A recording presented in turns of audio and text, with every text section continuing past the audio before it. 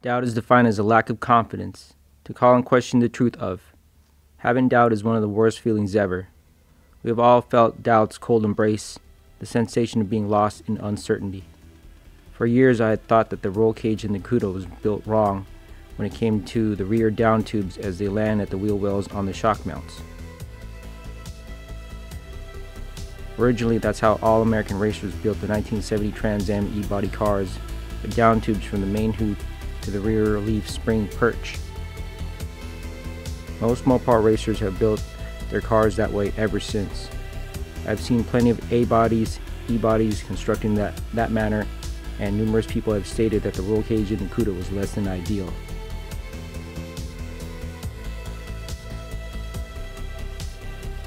It turns out my roll cage is built correctly to SCCA specs, which is from the main hoop 45 degrees down to the wheel wells.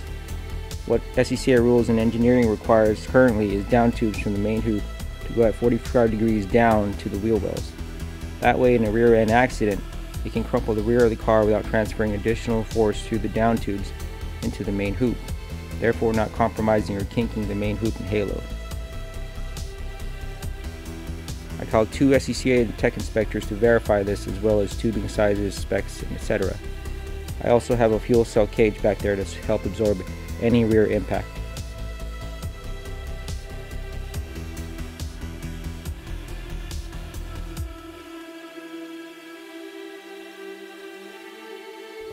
The reason I bring this topic up is just to clear any confusion, as I will be TIG welding in the cage on the 73 Challenger build.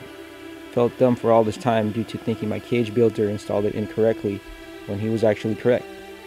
I felt a sense of conviction upon learning that the Cuda's cage was built right all these years, and I should have never doubted it despite what others have said. Moving forward, I'll be using the Cuda's cage as a template for the 73 Challenger.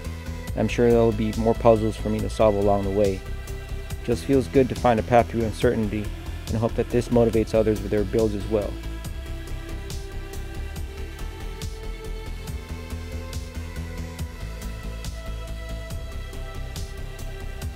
To Brandon, the baddest fabricator I know, wherever you are, thanks for my cage.